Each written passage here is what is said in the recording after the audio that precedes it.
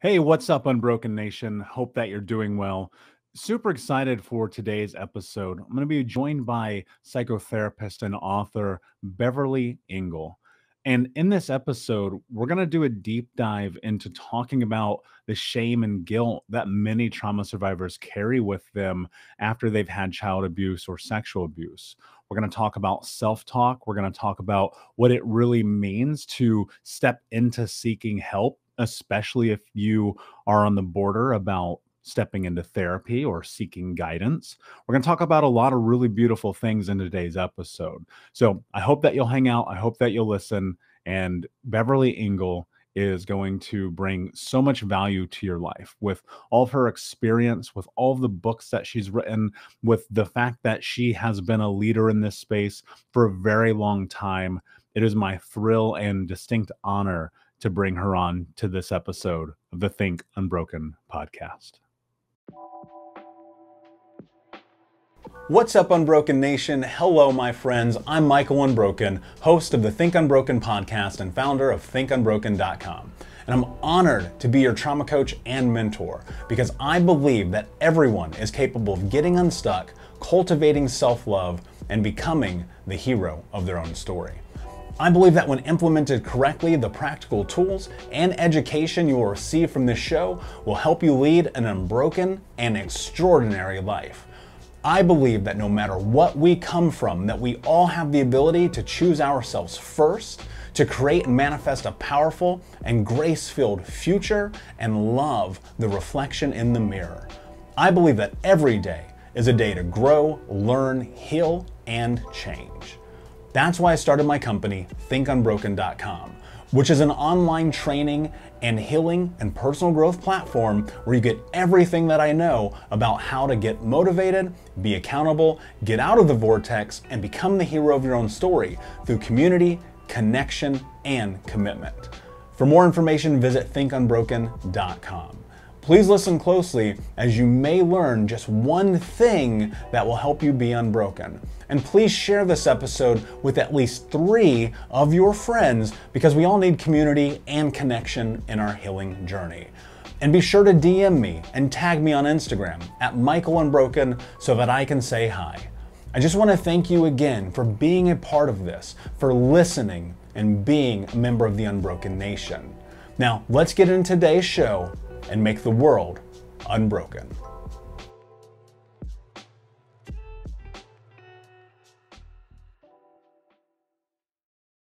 Hey, what's up, Unbroken Nation? Hope that you're doing well wherever you are in the world. I'm Michael Anthony, author, speaker, coach, and advocate for adult survivors of childhood trauma.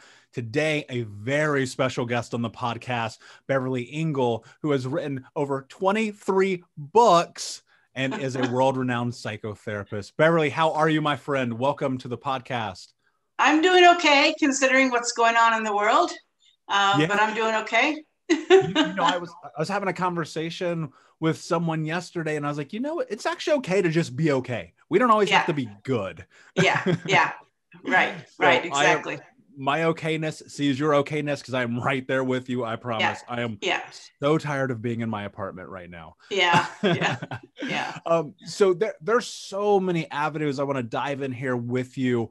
But before I do that, what I would love is to kind of create a little bit of a baseline for the people listening who may not know who you are. Tell me a little bit about your journey, your experiences, and ultimately how you got to this place that you're in right now. Well, I was emotionally and physically and sexually abused as a child and raped as a teenager. And my very first book was about sexual abuse. In fact, it was one of 2, the very first 2 books. The other one was The Courage to Heal. And my book, The Right to Innocence, was the other one that came out at exactly the same time. So that was my first book. And I wrote it because I had a lot of clients coming in for the first time, actually, and acknowledging that they had been sexually abused. And I started the book by I wanted to have like a little guide for people who come into therapy, just to kind of answer some questions about what therapy is, because I found myself repeating the same information at the beginning of each session. And I wanted to kind of streamline it so people could actually get to telling me their story. And so the book started with just me giving some guidelines, some information about sexual abuse. And as I was writing it, it kept getting longer and longer and longer. And finally, it was a book. So that was my first book. And then I wrote several books in between, but I also started having clients coming in, and they weren't coming in because they were saying they were emotionally abused. They were coming in saying, what's wrong with me? My husband's so unhappy. I can never please him. I'm never do anything right. I'm not a good mother. I'm not a good wife. And as I talked to the person more and more, I realized it wasn't their problem. You know, they were doing fine as a mother and a wife. In fact, they were overdoing it in terms of trying to please their husband or their partner. And so we started discovering that they were being emotionally abused. And that's not as specific as sexual abuse, but is just as damaging. And so I wrote the first book on emotional abuse. I was the one who identified emotional abuse as a huge problem in the recovery community. So that's a little bit about my background. And then from then on, I've written several books on emotional abuse to follow up. That's powerful, and knowing the impact of emotional abuse, which is something that often isn't recognized as abuse, is a powerful testament to being aware. And I know for one that in my own journey, emotional abuse played such a profound role in shaping my trauma experience. What I'm curious about though, because I'd like to pause and have a little bit of a reverse here.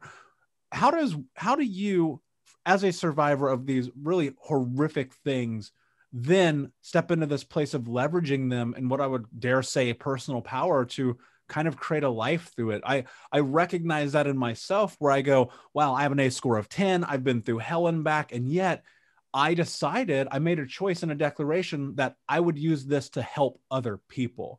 Part of that is very scary. And the other part of it is I feel like I don't really have a choice in the matter. So I'm curious what happened between these moments of, okay, you're on this healing journey to actually, I want to put something in the world to help people.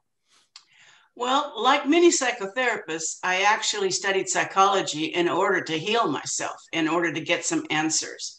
That was my primary motivation in the beginning. I had 5 years of really good therapy, which most people can't say they have. I had about 4 other therapists before that, but I had 5 good years with an extremely compassionate, knowledgeable therapist. And so I experienced a lot of healing. I also had body therapy. I had neo-Reichian therapy, bioenergetics. I did a lot of body work to get the rage out of my body. So I did a lot of work before I actually decided I was going to help other people. I didn't just decide I'm going to do it without getting a lot of healing. I think that's important. So I always wanted to help other people, but I have to be honest and say, like many psychotherapists, my initial interest was in healing myself. Yeah, I resonate with that. I think about, spending well over a decade now into always doing the healing, right? Body work was such a profound role in this journey because, as we know, our bodies hold and store our trauma and our experiences. But more importantly, having the right therapist was a game changer for me. Yes, absolutely. I went through 20 therapists before I found the right person because I made a spreadsheet and I went down that thing and I'm like, every box has to be ticked off, looking at it very much like an experience of dating. One thing that I'm very curious about, just because this is where we're at right now, is so often people feel like just because they have a therapist, they have to stay with that therapist. How do you really determine the right kind of support for you when you are in this healing journey? Where's the jump off point for you figuring out, okay, this is what I need in order to accomplish my goal of stepping into health, healing, growth, whatever that may be? Right. Well, I didn't make a list before I went to therapy, but I did have about 3 or 4 very bad experiences until I found the right therapist. And the right therapist kind of found me. I mean, I was referred to her. But I walked into her office, highly defended. That was one of those types of people that the way I coped with my abuse was to be highly defended. I knew it all. I was, smart, and everybody looked up to me, and, had that false sense of confidence that wasn't even real, that was hiding the pain inside, that was hiding the emptiness inside.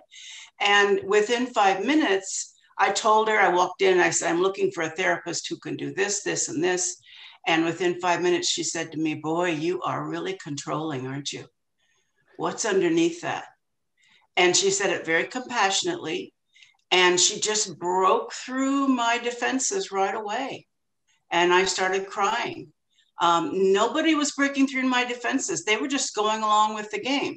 They were just going along with, yeah, she's smart. She's, she knows what she's talking about. Yeah, she's been abused, but she is so strong and confident. They just bought it, and she didn't buy it.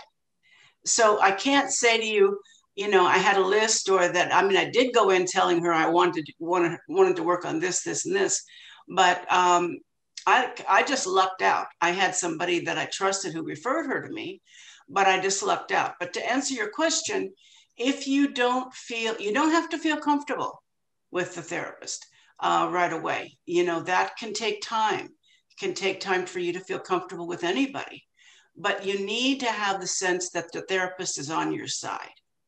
Certainly you don't want somebody who's questioning you. Why didn't you leave your relationship if it was so bad? No, I don't want to work with someone asking that question. Are you sure that happened to you? Any question that insinuates that you're exaggerating or making it up or making a big deal out of something, somebody that has the energy around, well, you can just get over it. Why don't you just get over it? No. That's not going to be a good therapist for a survivor of abuse of any kind. We don't need to be told that we should get over it. We don't need to, the Facebook, messages, look on the sunny side, or, keep moving on and you'll get over this, and all those positive, kind of pseudo positive messages. No, you don't want that from a therapist if you're working through abuse.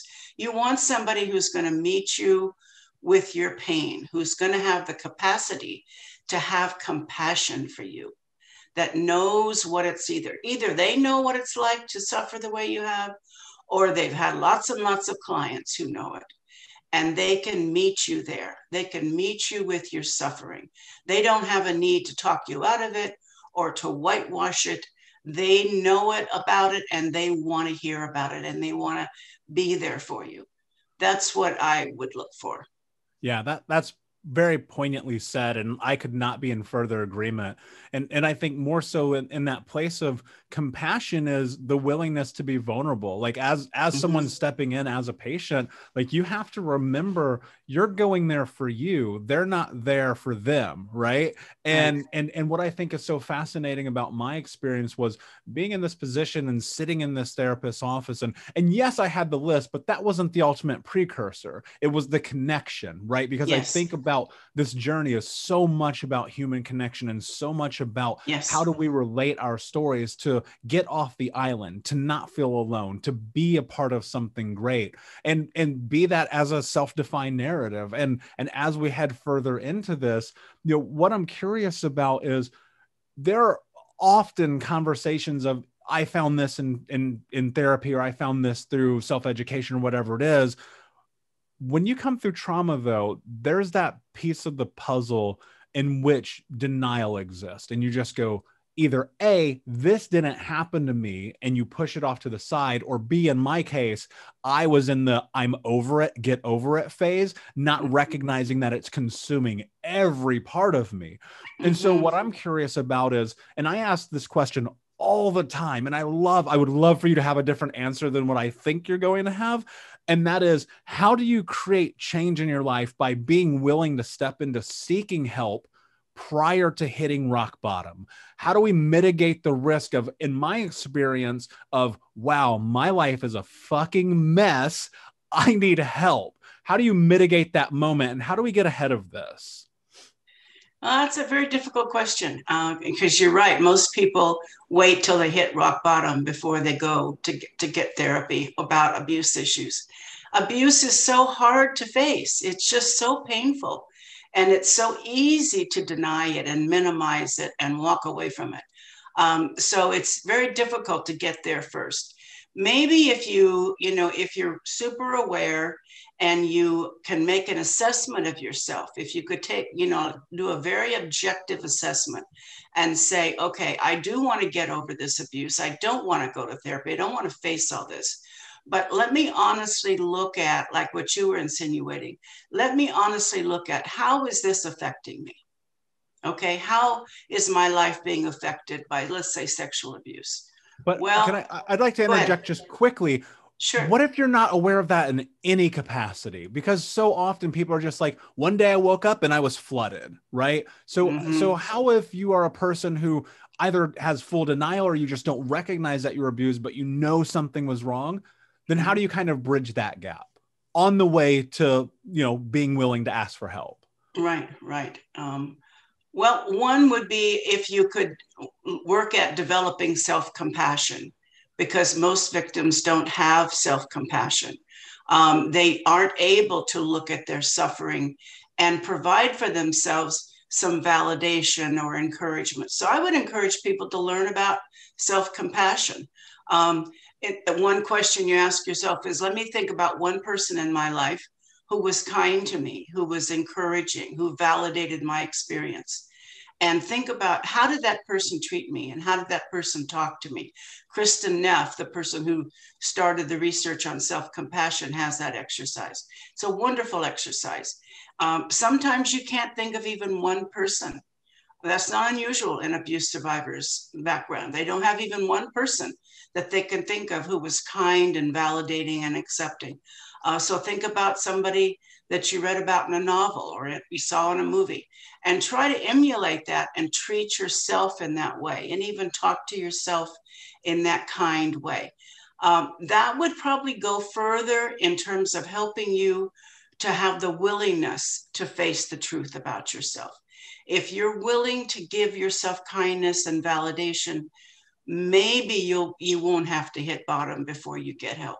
Maybe you'll be able to give yourself that acknowledgement and validation enough to say, yeah, I need to go to therapy. I want to take care of me. I want to address my suffering. Hey, what's up, Unbroken Nation? Michael here. I just wanted to take a moment and invite you to the Think Unbroken community coaching sessions. We start these sessions at the beginning of every month, and we take a deep dive into the baseline and frameworks of what it means to get out of the vortex and become the hero of your own story through community, connection, commitment, and education. You can learn more about this at healtraumacoach.com, where you can fill out an application and sign up for a trauma healing call with me or my team to see if the Think Unbroken community coaching sessions is right for you. That's at healtraumacoach.com. We start at the beginning of every month. I cannot wait to see you there. And I'll be honest with you, if I'm not the right fit for you, we will help you find the person that can help you on your journey. Yeah, I love that. That's really beautifully put. And I do think about this place of self-compassion being such a necessary overarching view of the way that we need to exist in the world. Like, we have everyone to tear us down. And I constantly ask people, why would you do it to yourself? Now, on the backside of that, I also understand in hindsight that that becomes our programming. That is the narrative that is instilled in us in youth. You're not good enough. You're not strong enough. You'll never be enough. You're not deserving. And then you have the physical side of it that then reinforces this. And so now you are in this place where you have it coming at you from both sides and faced with this understanding of, am I really worthy?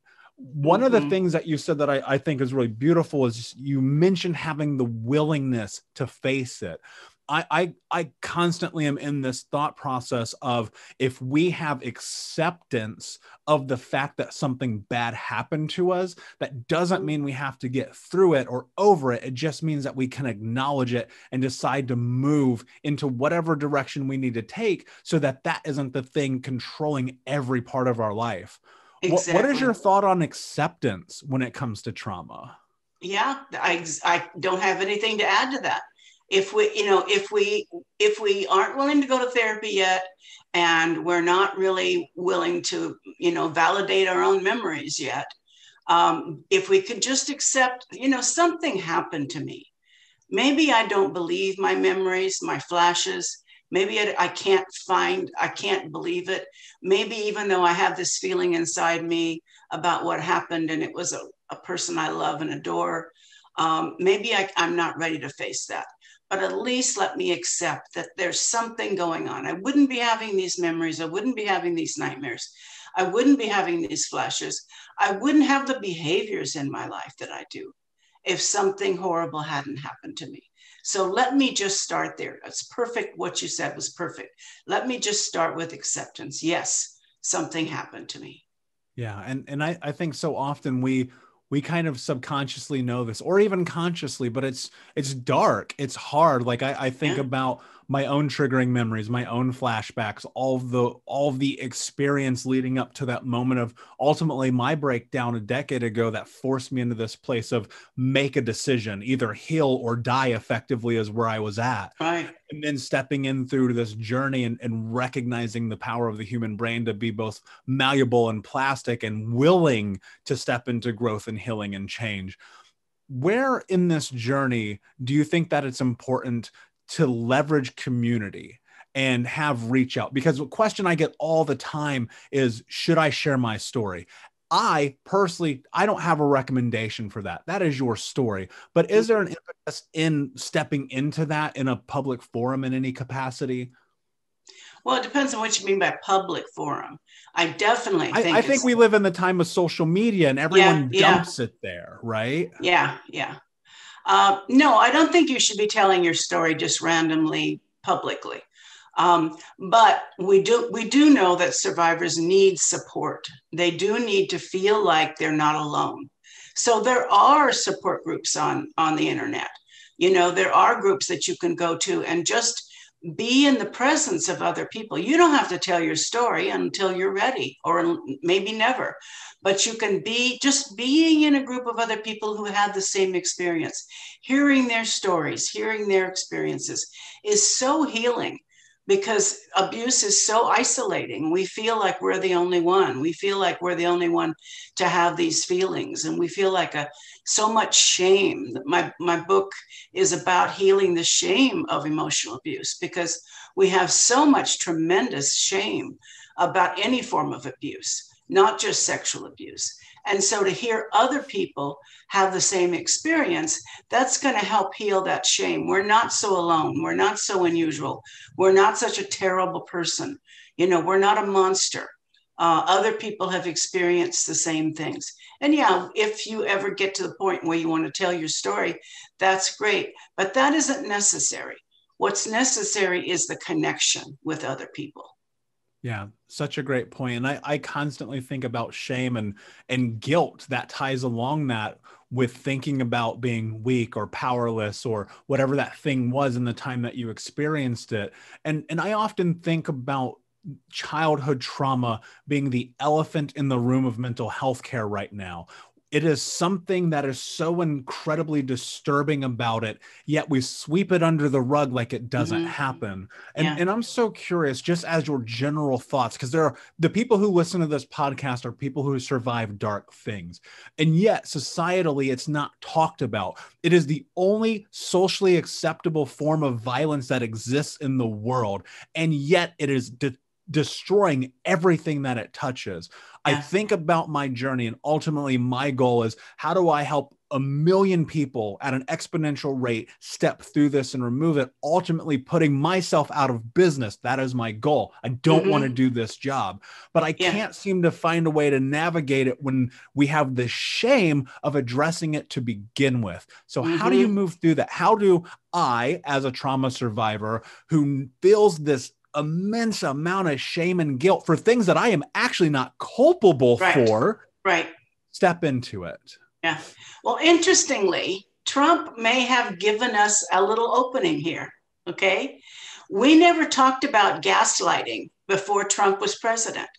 Now we talk about gaslighting all the time. Gaslighting is a form of emotional abuse that is integral to most emotionally abusive relationships. Now everybody's talking about gaslighting. We have the perfect example of an emotional abuser in the White House. Not for very long. He's leaving, thank God. But you know, he was and is an emotional abuser, and it was right in our face. We're talking about narcissism for the first time. I've never heard so many people talk about narcissism, never heard so many books being written about it or therapists talking about it. And so, as I don't want to get into politics if you're a Trump supporter, but we do openly talk about his narcissism and his lying, and we talk about the gaslighting aspect, and those are aspects of abuse. So I think because of that opening, we're going to have more openings to talk about abuse now. His book came out written by his niece that talked about his childhood experience. There are so many people who don't even connect their current situation with their abuse. They don't connect their current situation with their childhood. And when it becomes evident in therapy, they go, oh, wow, I didn't think about that. I didn't think about the fact that, I was physically abused as a child, and now I have this emotionally abusive husband. Didn't even make that connection. So I do think there's hope for us to start talking about it even more than we ever have. So I don't know if I can answer your question, but I do see some hope in all this chaos and all this horror. I see some hope that we're talking about what creates a person, like Trump. I'm sure you must have some Trump supporters, and I'm probably insulting them, and I don't mean to, but we are talking about what causes certain behaviors, and that's a beginning, because most people have been abused. We carry with us a lot of baggage. We carry with us a lot of behaviors that are not healthy for us or for others. So if we can make that connection between our present behavior and our past and others' present behavior in their past, that's a beginning. Yeah, I love that you use the word hope there, because I think so often that is a word that is so incredibly powerful when leveraged, because ultimately sometimes that's the thing that gets us through, right? Just the hope that on the other side, there's something there. And my hope is that you are correct in that this now will continue to open that floodgate, because I think about the fact that we live in such a violent country when it comes to the violence that happens in our own homes, and yet it's acceptable. And I can't imagine wanting to continue to live in a world where that holds true. And as we're on this journey together, I think it's conversations like this, it's connection, which you've pointed to multiple times, being the catalyst for the change that we seek. Ultimately, it is about that. How do we put ourselves in a position to come together to create change at a communal level, which then exponentially, in hope, right, creates the long-term change that we're after. One of the things that I'm very curious about is, in this place where you are in this daily, you're in it the day-to-day with clients, in the books and all of it, what role does mindset play in the healing journey for you? Well, there is a victim mindset and there is an abuser mindset. And I work with abusers, and I've noticed that they have a certain mindset. That mindset tends to be, I'm always right. I'm special and I deserve special treatment. I need to be followed. My word needs to be followed and believed.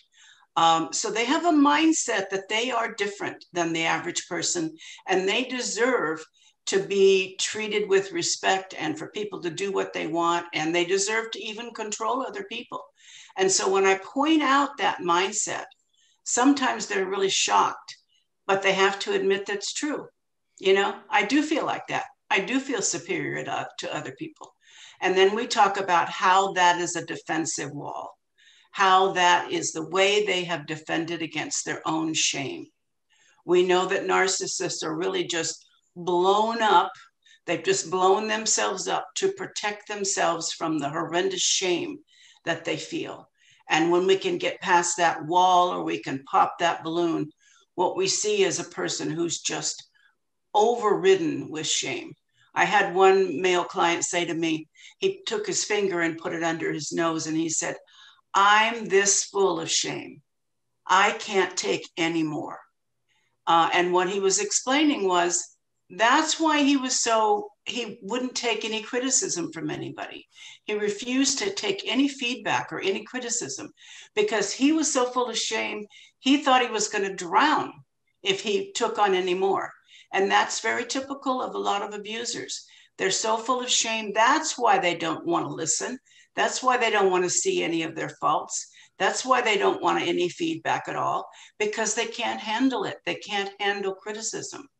And again, once we start working together and they start having self-compassion for themselves, and they recognize the wounded child inside themselves, and they can feel that suffering of that wounded child and be there for that wounded child, they don't have to defend themselves so much. They don't have to keep the shame at bay. They can feel their shame and yet heal it with some self-compassion. So if that's what you meant by mindset, that definitely, there's a mindset that a lot of abusers have, and there's a mindset that victims have. Let me ask this question, because I think this would be, I'm probably more curious about this than anything, is if self-compassion actually the catalyst that is the most important in the reframing process when it comes to working through shame? Or is there something else that you can point to that you go, let's try this when navigating shame, because this might be the expected result? Yeah. I say that self-compassion is probably number one, and then anger release is number two. Those people, those victims who are constantly blaming themselves and so full of self-hatred and so full of shame, they need self-compassion for sure, but they also need to release their anger. The reason they're blaming themselves so much is because they're taking their anger and they're turning it against themselves. If we can get them to externalize their anger and acknowledge, this is why I'm angry, this is why I'm depressed, this is why I feel so horrible about myself, it's because of what my partner is saying to me and doing to me, and I need to get that anger out. It will be empowering. I mean, we found that with the Me Too movement, that women who felt empowered now get their anger out, and they're no longer blaming themselves for their sexual abuse or the rape or whatever happened to them. So anger release is very, very important. It's more important for victims to start with than abusers. Abusers are real comfortable with anger. Okay. It's not that they don't need to work on their anger toward their original abusers, because they do, but they're real comfortable with anger. They need to start with self-compassion. Both need both. But victims, I have them start with anger and work toward self-compassion. And with abusers, I have them start with self-compassion and work toward releasing their old anger. Yeah, that's really fascinating to me. And I think, when I was in the depths of a period of time in which I was doing Gestalt years ago, I had this moment in which it was pointed out to me that I did not know how to be angry.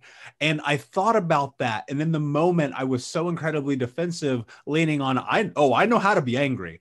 Mm-hmm. What I actually knew how to do was be self-destructive. Can you define, because I think this is going to be really important. There are people listening right now who have no idea the separation of church and state between anger and destruction. Can you touch on what that actually means to be able to step into that place of understanding the emotion of anger? Yeah, well, anger can certainly cause us to be self-destructive. Like I was saying, victims typically will blame themselves for what happened, or they're blaming themselves for the relationship. And so they're essentially taking their anger and they're putting it on themselves. And that's very self-destructive. The emotion of anger is palpable. We can feel it in our body. We feel it in a tenseness in our jaws. We hold our jaw tight. We can feel it in our hands. We're used to having a fist all the time, maybe. We can feel it in our chest by having a really tight chest. We feel it in our eyes. We don't feel it, but we experience it in our eyes. So releasing anger and getting anger out. For example, the eyes are very important. One of the things that I always instruct somebody, if they're going to be releasing anger, especially like if they're going to be hitting with a foam bat or hitting with their fists on their bed, is to make sure their eyes are open and they're expressing their anger through their eyes. We express a lot of anger through our eyes, or we contain a lot of anger in our eyes. So you're expressing your anger with your eyes. Often there's a scream that needs to come up. We're expressing it and releasing our emotions, our muscles, I mean. So anger is very embodied. Anger is in our body and it needs to be released. We can go into, it's said that it can cause a lot of problems, physiologically for us. But anger is an absolute emotion that we can feel. And it's not a negative emotion. If we release the unhealthy rage inside from abuse, that's going to be very healthy for us. But we use anger all the time to empower us, to motivate us, to get us to take action, say, against someone, or to create a cause. That's anger too, and that's positive. That's why victims need to make sure that they can express anger. We're often afraid of our anger. Where if you were raised in a household where your father was beating your mother up, or your mother was constantly screaming at you because she was enraged, we get the idea that anger is destructive, and we don't even want to touch our anger because we're afraid we're going to become abusive like them. And so we need to realize that, there's reasons why we resist our anger. We're afraid of what we could become. We're afraid of being the monster that we experienced. So there's a lot of work on getting past the obstacles to anger. And then there's a lot of work on finding a healthy way to release your anger. Did you know that you can sponsor an episode of the Think Unbroken podcast? All you have to do is visit thinkunbrokenpodcast.com, and there's a little coffee icon down there at the bottom of the screen, or you can click the sponsor an episode link and your name will go on the sponsored list for sponsors of the Think Unbroken podcast. One of the things you may not know is that this is an internal podcast. There's no major sponsors. Coca-Cola doesn't sponsor us. We don't get the Joe Rogan endorsement. We're over here trying to create massive change in the world, and I cannot do it alone, and I need your help. So if you have the ability, please visit thinkunbrokenpodcast.com, help sponsor an episode, and we will put your name on the sponsorship list where everyone can see your contribution to the unbroken nation. My friend, I appreciate it so much. I want to continue to make these shows and bring tremendous value to your life, to our world, and to the unbroken nation, but I cannot do it alone. If you have the ability, please visit thinkunbrokenpodcast.com and sponsor an episode. All right, my friends.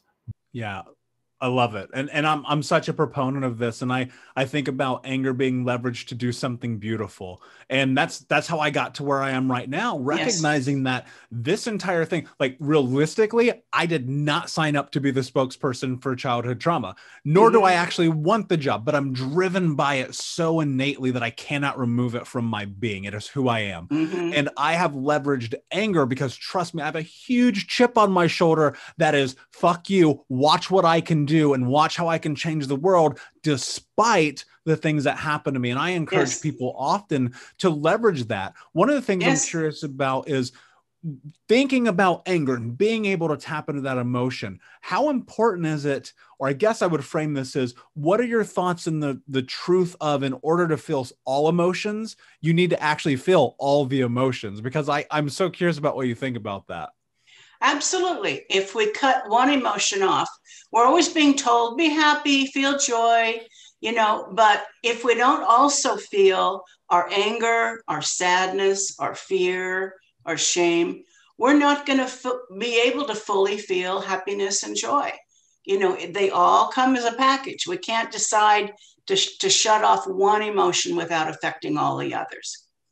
Yeah. And that can be really scary for people, right? How, what is, if you were to give anyone one piece of advice who feels dissociated, an emotional recluse, they have no capacity to feel human, or in my case, 15 years ago, I felt like a sociopath.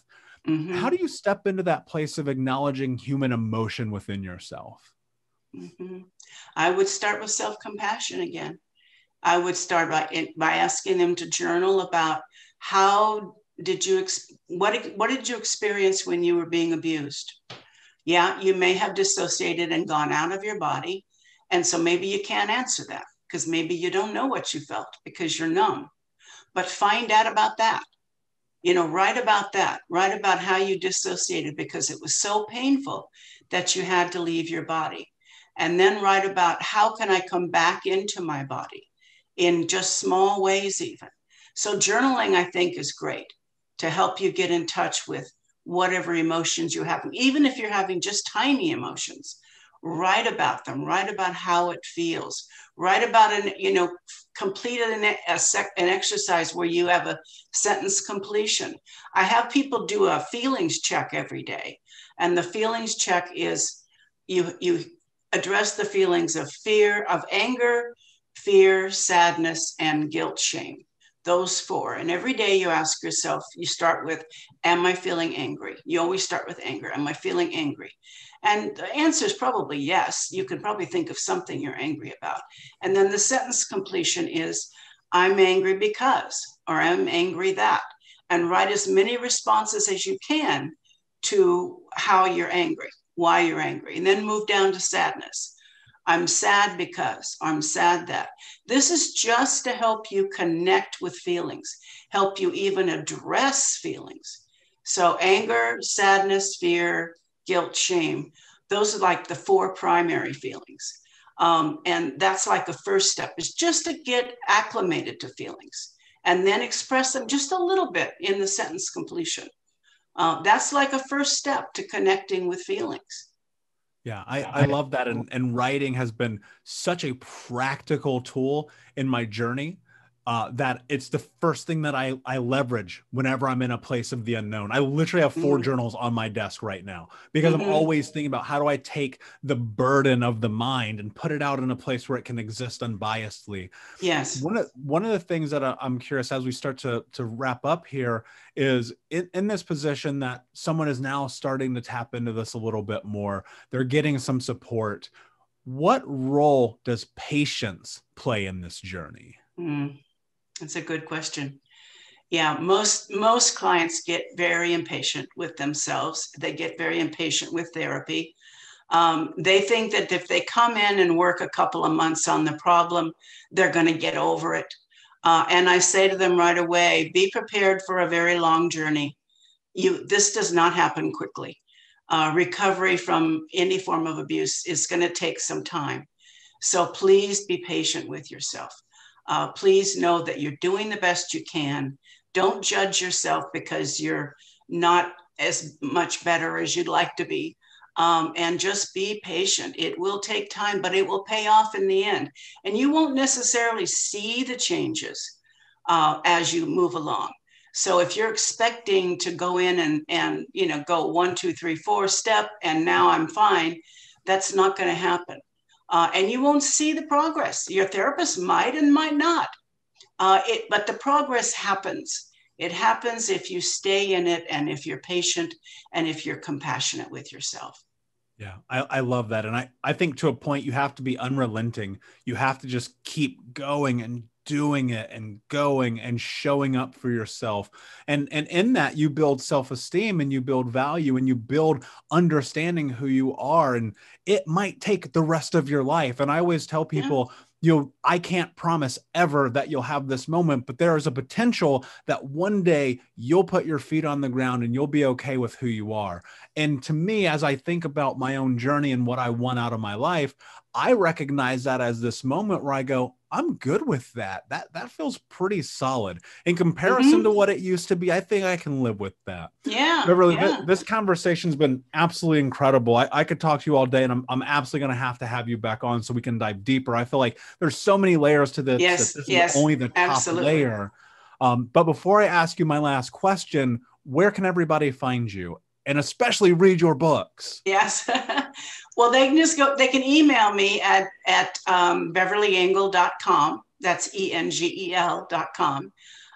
They can, I have a website. I have 2 websites. That's www.beverlyengel.com. But I have another website called Heal My Shame. And on that website, I have tons of articles I've written, tons of blogs I've written. And it's a really great resource for anybody who's been abused in any way.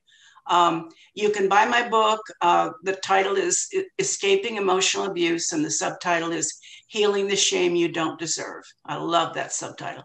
And you can get that at any online bookstore, Amazon, or any others. Or I encourage you to, support your local independent bookstores. Yeah, I love that. And as one final note, I just remind people you are not culpable for the things that you don't have control over. And I love this idea of removing shame. I love this conversation. Beverly, my last question for you is, what does it mean to you to be unbroken? Mm. Well, I have a peace of mind that I never had before I had more healing. Um, I have a calmness inside and a peace of mind. Before, I always talk about what abusers tend to do is they have a lot of anxiety and uncomfortable feelings inside. And the first thing they do is they look outside themselves and they say, what did you do to me to make me feel anxious? Okay. Victims tend to, somebody accuses them of something or they feel anxious inside. And the first thing they do is blame themselves. What's wrong with me? Why did I do that? Okay. And so I've gotten past doing either one of those. I'm not blaming other people all the time. If I'm uncomfortable, anxious, I go inside and I ask myself, what's going on with me? What am I feeling? What's happening? I journal. So to answer your question, I'm rarely anxious inside. And if I am anxious inside, I know how to deal with it. And so I have a calmness about me that feels wonderful. Yeah, I love that. Peace of mind. Beautiful. I resonate in such a great way. Yeah. Unbroken Nation, thank you so much. Thank you for listening, Beverly, and for being here. Please like, comment, subscribe, share, rate, and review. Tell a friend because I promise they probably need this.